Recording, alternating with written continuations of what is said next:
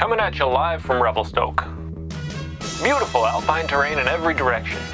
Lakes, meadows, ancient cedar forests, and of course, Frisby Ridge. All the way back, check out the lake. After you. To do the full Teriyaki, you'll ride 17 kilometers of rambling blue square single track to the end of the Frisby Vistas before turning around and coming all the way back into town. Of course, you can stop anywhere along the out and back trail, even just to admire the views. And then the national park's what? Well, I think the national park comes almost behind that.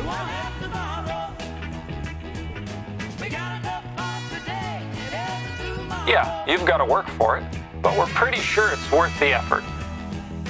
Yeah, Robin. Because what goes up must come down.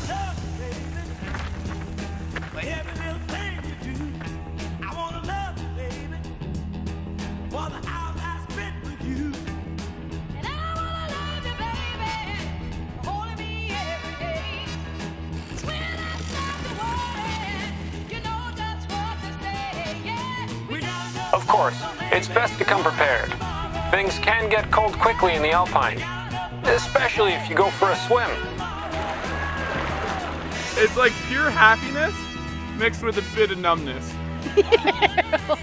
If you do decide to stick around and watch the sunset, remember that the town is a long way down. Can you tell campfire stories with the light? Wow. Classic you.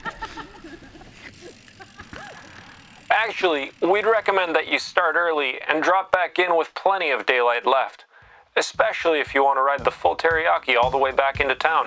Because after you pass that upper parking lot, the trail's character begins to change. As you lose elevation, the trail just gets steeper, rockier, and gnarlier until you drop into the ultimate Frisby DH. And then it's straight down the fall line all the way to Valley Bottom.